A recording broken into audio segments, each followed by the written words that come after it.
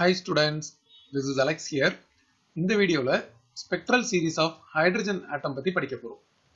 முதல்ல நம்ம hydrogen spectrத்தை பத்தி பார்க்கலாம். Suppose ஒரு hydrogen gas வந்து ஒரு டியூப்ல நம்ம க்ளோஸ் பண்ணி வச்சிருக்கோம். And இதை நம்ம ஹீட் பண்ணும்போது இது electromagnetic radiations emit பண்ணும். இந்த electromagnetic radiation எப்படி இருக்குன்னு பார்த்தீங்கன்னா ஒரு certain sharply defined characteristic wavelength இருக்கும். இது sharply defined characteristic wavelength இருக்கிறத நம்ம லைன் ஸ்பெக்ட்ரம் அப்படின்னு சொல்லுவோம். இத மாதிரி ஹைட்ரஜன் கேஸ் எமிட் பண்றது தான் ஹைட்ரஜன் எமிஷன் ஸ்பெக்ட்ரம் அப்படின்னு சொல்றோம். இதை நம்ம டயக்ராம்ல பார்க்கலாம். ஸோ இது பார்த்தீங்கன்னா ஒரு எமிஷன் ஸ்பெக்ட்ரம் ஆஃப் ஹைட்ரஜன். இது வேவ்லென்த்ல இங்க கொடுத்துருக்காங்க. ஸோ இந்த இடத்துல வந்து நமக்கு சில லைன்ஸ் இருக்கு. இதுதான் வந்து certain sharply defined characteristic wavelength அப்படின்னு சொல்லுவோம். நம்ம ஜெனரலாவே எந்த கேஸ் எடுத்து ஹீட் பண்ணாலும் அதுல இருக்கிற அந்த தெர்மல் எனர்ஜியை வந்து அந்த எலக்ட்ரான் அப்சர்வ் பண்ணி அது எக்ஸைட் ஆகும். ஒன்லி தெர்மல் எனர்ஜி மட்டும் இல்ல, by all occurring light on the atoms. So நமக்கு லைட் பட்டாவும் கூட எலக்ட்ரான்ஸ் வந்து எக்ஸைட் ஆகும்.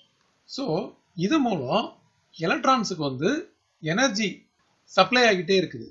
ஸோ ஒன்ஸ் இந்த எலக்ட்ரானுக்கு ஒரு சஃபிஷியன்ட் எனர்ஜி கெயின் ஆனதுக்கு அப்புறம் as given by the Bohr postulate, it absorbs energy with particular wavelength or frequency and jumps from one stationary state, அதாவது original ஸ்டேட்ல இருந்து another ஸ்டேட்டுக்கு with those wavelength or frequency for the colors that are not observed.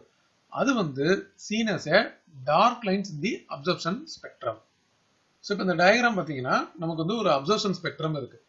So இங்க இருந்து சொல்லியிருந்த மாதிரி இங்க இருக்கிற எலக்ட்ரான் வந்து எனர்ஜியை அப்சர்வ் பண்ணி அது என்ன ஆகும் அப்படின்னா ஒரு particular wave length of energy observe பண்ணி it jumps from one stationary state to another state. அது அப்சர்வ் ஆகாதது எல்லாமே வந்து is scene as a dark lines. So இந்த இடத்துல வந்து நம்ம டார்க் லைன்ஸ் பார்க்குறோம். ஸோ அப்சர்வ் ஆகாதது நமக்கு டார்க் லைன்ஸா இங்க இருக்கும். இதுதான் absorption spectra of hydrogen. So இது வரைக்கும் நம்ம எமிஷன் ஸ்பெக்ட்ரம் அண்ட் அப்சார்ப்ஷன் ஸ்பெக்ட்ரத்தை பத்தி பார்த்தோம். ஸோ எமிஷன் ஸ்பெக்ட்ரம் அப்படின்னும் போது ஒரு ஹைட்ரஜன் கேஸ் வந்து தெர்மல் எனர்ஜி மூலம் எக்ஸைட் ஆகி அது வந்து சர்டன் ஷார்ப்லி டிஃபைன்ட் வேவ்லென்த்தை எமிட் பண்ணும். இது வந்து ஒரு லைன் மாதிரி இருக்கிறனால இது நம்ம லைன் ஸ்பெக்ட்ரம் அப்படின்னு சொல்லுவோம். இதுவே அப்சர்ப்ஷன் ஸ்பெக்ட்ரம் அப்படின்னும் போது சப்ளை ஆன எனர்ஜியை எலக்ட்ரான் அப்சர்வ் பண்ணி அது ஒரிஜினல் ஸ்டேட் அந்த ஸ்டேட்ல இருந்து அனதர் ஸ்டேட்டுக்கு ஜம்ப் ஆகிடும். ஜம்ப் ஆகாதது எல்லாம் seen as a dark lines. But இது மாதிரி எக்ஸைட் ஆன எலக்ட்ரான்ஸ் எல்லாம் பாத்தீங்கன்னா அதுக்கு வந்து ரொம்ப ஸ்மால் லைஃப் டைம் தான் இருக்கும். அதனால அது உடனே திரும்ப அதோட பழைய ஸ்டேட்டுக்கே வந்து அந்த எலக்ட்ரான் வந்து ஜம்ப் பண்ணும். அப்படி ஜம்ப் பண்ணும்போது ஒரு ஸ்பான்டேனியஸ் எமிஷன் அப்படின்னு சொல்லுவோம். அண்ட் அதுவும் பார்த்தீங்கன்னா ஒரு ஷார்ட் டியூரேஷன்லயே நடக்கும். Approximately 10⁻⁸ seconds. அப்படி அது வந்து எக்ஸைட்டட் ஸ்டேட்ல இருந்து கிரவுண்ட் ஸ்டேட்டுக்கு ஜம்ப் ஆகும்போது அந்த ஸ்பான்டேனியஸ் எமிஷன் மூலம் ஒரு ரேடியேஷனை எமிட் பண்ணும். அது எந்த wave length R frequency observe பண்ணுச்சோ அதை வந்து எமிட் பண்ணும். இதை வந்து நம்ம எமிஷன் ஸ்பெக்ட்ரோஸ்கோபி அப்படின்னு சொல்லுவோம். இந்த வேவ் லென்த் எல்லாத்தையும் நம்ம அப்சர்வ் பண்ணி பார்த்தா நமக்கு வந்து அந்த wave length both lesser and greater than the wave length of the lines இந்த விசிபிள் ஸ்பெக்ட்ரம் கிடைக்கும். இது நம்ம ஒரு டயக்ராம்ல ரெப்ரசென்ட் பண்ண போறோம். ஸோ முதல்ல நம்ம வந்து ஒரு கிரவுண்ட் ஸ்டேட் எடுத்துக்க போறோம். இந்த சைடு ஆக்சிஸ்ல வந்து எனர்ஜி லெவல் ரெப்ரசென்ட் பண்ண போறோம். ஸோ இதுல வந்து பாத்தீங்கன்னா இது வந்து நம்ம n = 1 அப்படின்ற கிரவுண்ட் ஸ்டேட். இப்போ அதர் ஹையர் ஸ்டேட்ஸ் பாத்தீங்கன்னா நமக்கு வந்து n = 2. ஸோ அது வந்து இங்க போட்டுக்கலாம். அண்ட் 1க்கும் 2க்கும் இவ்வளோ கேப் இருக்கு. ஸோ நம்ம வந்து n = 2 அப்படின்றத இந்த இடத்துல எடுத்துக்கிறோம். அடுத்தது n = 3. இது மறுபடியும் இவ்வளோ கேப் வராது, கொஞ்சம் பக்கத்திலேயே வந்துடும். இது வந்து n = 3. அடுத்தது n = 4. இன்னும் பாதி ஆயிடும் அது. n is equal to 4. அடுத்தது n is equal to 5. இன்னும் பாதியா இருக்கும். ஸோ இது மாதிரி நம்ம எனர்ஜி லெவல் இங்கே போட்டாச்சு. n is equal to 5. இந்த எனர்ஜி லெவலோட வேல்யூஸ் வந்து நம்ம ஆல்ரெடி ப்ரீவியஸ் வீடியோல கால்குலேட் பண்ணிருக்கோம். n is equal to 1 இருக்கும்போது minus 13.6 EV. அதே மாதிரி n is equal to 2 இருக்கும்போது minus 3.4 electron volt. அப்புறம் n is equal to 3 இருக்கும்போது minus 1.5 electron volt. n is equal to 4 minus 0.85 electron volt. n is equal to 5 இருக்கும்போது இதோட energy வந்து 0. So இந்த இடத்துல எல்லா இடத்துலையும் E அப்படின்ற எழுதிக்கலாம். நமக்கு n அப்படின்றது வந்து அந்த ஸ்டேட் அண்ட் Eன்றது எனர்ஜி. இப்போ ground state n equal to 1ல இருந்து எக்ஸைட் ஆனது நமக்கு ஒருவேளை இங்க 2க்கு போகலாம், ஆர் 3க்கு ரீச் ஆகலாம், 4க்கு ரீச் ஆகலாம், 5க்கு ரீச் ஆகலாம். ஸோ இந்த 2க்கு ரீச் ஆனது மறுபடியும் நமக்கு வந்து இந்த கிரவுண்ட் ஸ்டேட் வரும்போது நமக்கு வந்து இப்படி ஒரு சீரீஸ் கிடைக்கும். ஸோ இப்போ 2ல இருக்கிறது மறுபடியும் இப்படி கிரவுண்ட் ஸ்டேட்டுக்கு இப்படி ரீச் ஆகலாம்.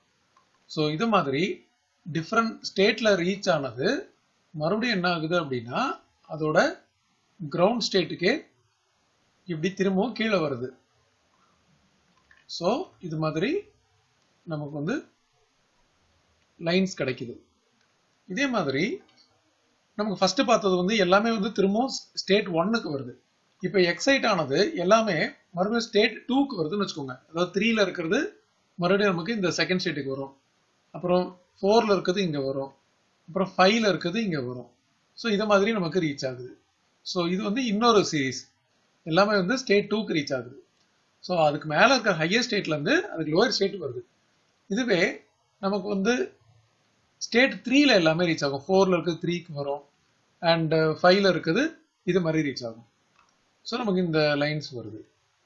அதே மாதிரி இந்த ஸ்டேட் 5ல இருக்கிறது இந்த ஸ்டேட் 4க்கு வந்து இப்படி ரீச் ஆகும். அண்ட் இதுக்கு மேலே பார்த்தீங்கன்னா கண்டினியூஸ் எனர்ஜி லெவல் இருக்கும். ஸோ அதை நான் இங்கே போட்டு காட்டுறேன். இதுக்கு மேலே இந்த இடம் ஃபுல்லாகவே இந்த இடத்துல வந்து கண்டினியூஸ்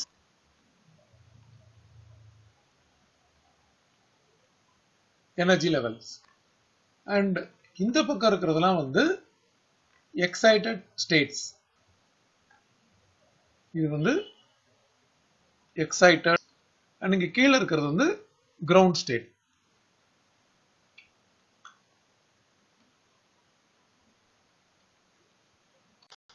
ஸோ இதுல வந்து பாத்தீங்கன்னா நம்ம ஃபியூ லைன்ஸ் தான் போட்டிருக்கோம். இன்னும் நமக்கு ஃபர்தரா ஹையர் எனர்ஜி லெவல்ல இருந்து வந்துச்சுன்னா நமக்கு இன்னும் எக்ஸ்ட்ரா லைன்ஸ் கூட நம்ம எடுத்துக்கலாம். ஏன்னா இதுக்கு மேல இருக்கிறது பூராவே வந்து ஹையர் எனர்ஜி லெவல்ஸ் தான். ஸோ நம்ம வந்து இதுல இன்னும் ஹையர் எனர்ஜி லெவல்ல இருந்து எலக்ட்ரான்ஸ் வந்து எக்ஸைட் ஆகி அதோட லோயர் எனர்ஜி லெவலுக்கு வர்றதை வந்து இன்னும் நம்ம எக்ஸ்ட்ரா லைன்ஸ் போட்டு இது மாதிரி ரெப்ரசன்ட் பண்ணிக்கலாம். இப்போ இதில் பார்த்தீங்கன்னா நமக்கு வந்து வேற ஹையர் லெவல்ல இருந்து கிரவுண்ட் ஸ்டேட்டுக்கு வர்றது ஒரு டைப் ஆஃப் ஸ்பெக்ட்ரல் லைன்ஸ். இதை வந்து நம்ம லைமன் சீரீஸ் அப்படின்னு சொல்லுவோம். அதே மாதிரி வேற ஹையர் லெவல்ல இருந்து energy level n is equal to 2க்கு வர்றதெல்லாம் பால்மர் சீரீஸ் அப்படின்னு சொல்லுவோம். ஃபர்தரா வேற ஹையர் எனர்ஜி லெவல்ல இருந்து n is equal to 3 ஸ்டேட்டுக்கு வர்றதெல்லாம் பர்ஸ்டின் சீரீஸ் அப்படின்னு சொல்லுவோம். இதுவே இன்னும் ஹையர் லெவல்ல இருந்து n is equal to 4 ஸ்டேட்டுக்கு ரீச் ஆகிறத பிராக்கெட் சீரீஸ்னு சொல்லுவோம். ஸோ இப்போ இந்த ஒவ்வொரு சீரீஸை பத்தியும் டீட்டெயிலா பார்க்கலாம். அதுக்கு முன்னாடி இதோட வேவ் லென்த் பேட்டர்ன் எப்படி இருக்கும் அப்படின்றத நம்ம ஒரு செப்பரேட் டயக்ராம்ல பார்க்கலாம். இந்த வேவ் லென்த் பார்த்தீங்கன்னா இந்த லைமன் சீரீஸ் வந்து இதோட ரேஞ்சே வந்து இவ்வளவுதான் இருக்கு. அதாவது 91 நானோமீட்டர் இருந்து 122 நானோமீட்டர் வரைக்கும் இருக்கு. இதே பால்மர் சீரீஸ் பாருங்க, அது வந்து இன்னும் அதிகமா இருக்கு. அண்ட் பஸ்டின் சீரீஸ் வந்து இன்னும் அதிகமா இருக்கு. ஸோ இது மாதிரி ஒரு பர்டிகுலர் ரேஞ்ச் வரைக்கும் ஒரு லிமிட்டடா இருக்கு. அதனாலதான் நமக்கு இந்த மாதிரி தனித்தனி சீரீஸோட பேர் வந்திருக்கு. ஸோ ஒவ்வொரு சீரீஸ்க்கும் நம்ம ஒவ்வொரு பேர் வச்சிருக்கோம். ஸோ இது வந்து ஒரு பர்டிகுலர் ரேஞ்சில் இருக்கு. அதுக்கப்புறம் இந்த பால்மர் சீரிஸ் அது ஒரு பர்டிகுலர் ரேஞ்சில் இருக்கு. பஸ்டின் சீரிஸ் இன்னொரு பர்டிகுலர் ரேஞ்சில் இருக்கு. ஸோ இதில் பார்த்தீங்கன்னா நமக்கு வந்து இந்த பஸ்டின் சீரிஸ் வந்து இன்ஃப்ராரெட் ரேடியேஷன் இதில் இருக்கு, அண்ட் இது வந்து விசிபிள் லைட், அண்ட் இது வந்து அல்ட்ரா வயலட் ரேடியேஷன்ஸ். இந்த வேவ் லென்த்லாம் வந்து போர்ஸ் ஆட்டம் மாடலை டெரைவ் பண்ண ஈக்குவேஷனை வச்சு நம்ம கால்குலேட் பண்றோம். இதுல இந்த நியூ பார் அப்படின்றது பாத்தீங்கன்னா இதுதான் நம்ம வேவ் நம்பர் அப்படின்னு சொல்லுவோம். 1/λ, அதாவது வேவ் லென்த்தோட ரெசிப்ரோக்கல், இதை நம்ம வேவ் நம்பர்னு சொல்றோம். அண்ட் இதுல இருக்க ஆர் அப்படின்றது வந்து ரிட்பர்க் கான்ஸ்டன்ட். இந்த Rydberg constant அப்படின்றதோட value 1.09737 into 10⁻⁷ metre power -1. And இதுல இருக்க m and n ரெண்டுமே வந்து ஒரு பாசிட்டிவ் இன்டீஜர். m வந்து always greater than n. Next நம்ம இந்த ஒவ்வொரு சீரீஸை பத்தி டீடைலா பார்க்கலாம். இப்போ ஃபர்ஸ்ட் பார்த்த இந்த லைமன் சீரிஸ் இருக்கு இல்லையா, இதுல வந்து என்னோட வேல்யூ வந்து 1 அண்ட் m அப்படின்றது அதுக்கு மேல இருக்கிற ஹையர் வேல்யூஸ் 2, 3, 4. ஸோ இதெல்லாம் ஆல்ரெடி இந்த கிராஃப் வரையும் போதே நம்ம பார்த்துட்டோம். ஸோ n அப்படின்றது இங்க இருக்கு, இதுக்கு மேல இருக்கிற அந்த 2, 3, 4, 5 அதுல இருந்து தான் இந்த லைன்ஸ் வந்து நமக்கு வருது. அந்த எக்ஸைட்டட் ஆனது திரும்பி ரிட்டர்ன் வரும்போது நமக்கு கிடைக்கிறதா லைமன் சீரிஸ். அப்ப எம்மோட வேல்யூ அப்படின்றது இதுக்கு மேல இருக்கிற ஹையர் லெவல்ஸ். அண்ட் இந்த லைமன் சீரிஸ் வந்து பாத்தீங்கன்னா it lies in the ultra violet region. அதுவும் நம்ம ஆல்ரெடி தனியாக இன்னொரு டயக்ராம்ல பார்த்தோம்.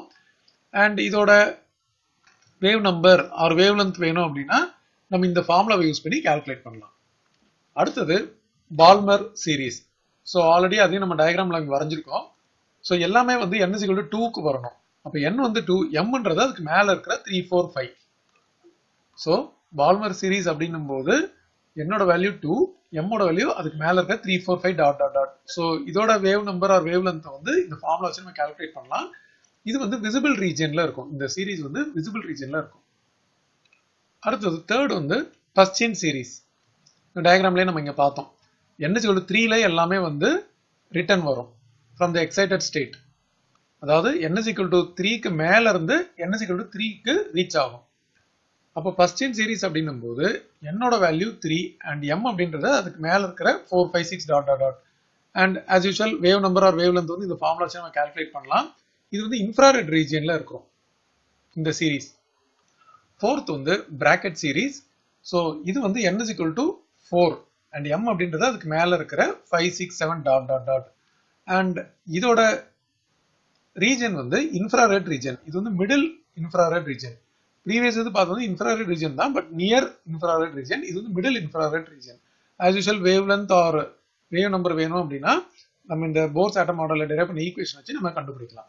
ஸோ இதில் பார்த்தீங்கன்னா என்னோட வேல்யூ சப்ஸ்டிடியூஷன் பண்ணியே காட்டியிருக்காங்க எல்லாத்துலேயுமே. ஆக்சுவலா நம்ம ஃபார்முலா என்னன்றதை இங்கே பார்த்தோம். ஸோ இந்த ஃபார்முலால ஒவ்வொரு சீரீஸ் வரும்போதும் என்னோட வேல்யூ சப்ஸ்டிடியூஷன் பண்ணியிருக்காங்க. பட் m வந்து அதுக்கு மேல இருக்கிற வேரி ஆகுறதுனால அது m அப்படியே வச்சிருக்காங்க. ஸோ இதில் பார்த்தீங்களா இந்த ஃபர்ஸ்ட்ல வந்து n வந்து 1, செகண்ட்ல n 2, அடுத்தது 3, அடுத்தது 4. இதுக்கு அடுத்தது நமக்கு ஃபன் சீரீஸ். ஸோ என்னோட வேல்யூ 5 அண்ட் m வந்து அதுக்கு மேல இருக்கிற 6, 7, 8 டாட் டாட் டாட். அண்ட் இது வந்து பார்த்தீங்கன்னா ஃபார் இன்ஃப்ராரெட் ரீஜன்ல இருக்கும். அண்ட் ஆஸ் யூஷுவல் நமக்கு wave number R wave length வேணும் அப்படின்னா இந்த ஃபார்முலா யூஸ் பண்ணலாம். இல்லை என்னோட வேல்யூ 5ன்னு சப்ஸ்டிடியூஷன் பண்ணியாச்சு, m வந்து அப்படியே இருக்கு. ஸோ இதெல்லாம் தான் ஹைட்ரஜனோட ஸ்பெக்ட்ரல் சீரீஸ். ஸோ இது வந்து நமக்கு எப்படி கிடைக்குது அப்படின்றதையும் நம்ம இந்த கிராஃபோட சேர்த்து நம்ம டீட்டெயில்டா பார்த்தாச்சு.